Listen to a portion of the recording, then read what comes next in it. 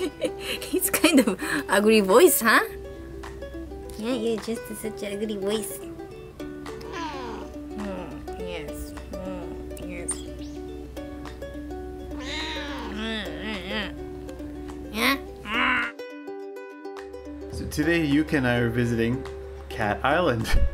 We're kind of excited to visit this place because we like cats. I'm pretty sure the whole internet likes cats. But yeah, it's a pretty interesting place because there's actually like 6 times more cats than people on this island. So apparently there's only 100 people living on the island. So if there's 6 times the cats, then that means there's at least 600 cats on the island.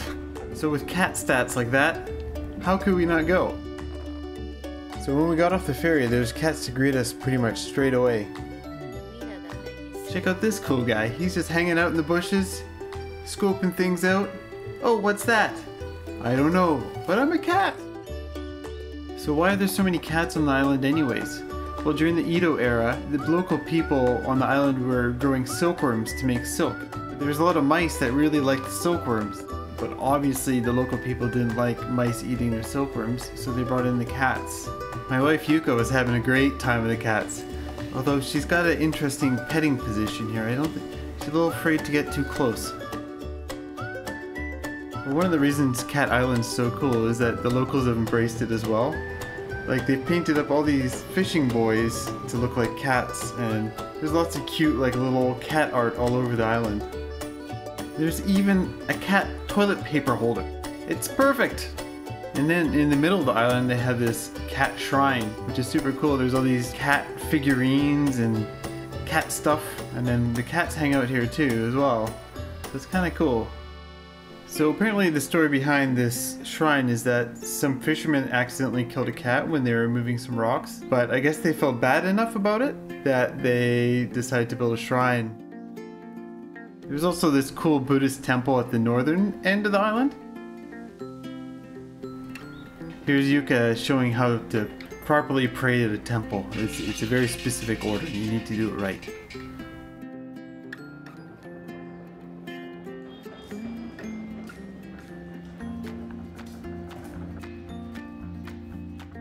We also met this lady who came over from Vancouver as well, and she brought cat toys with her, and the cats were loving it.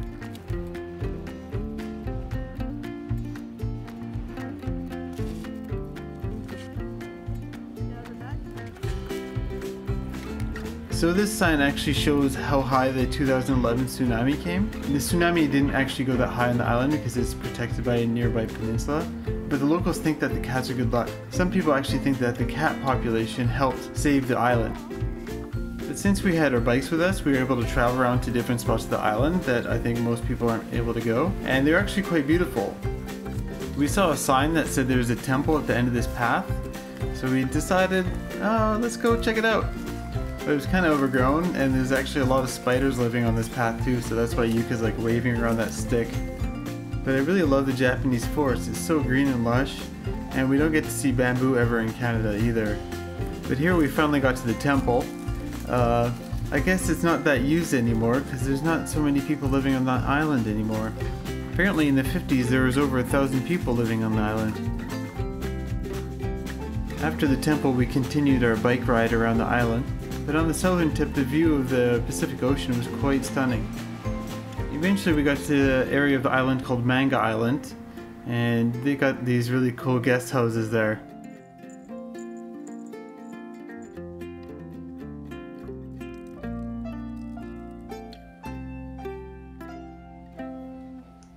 But after our awesome day with the cats, it was time to go home.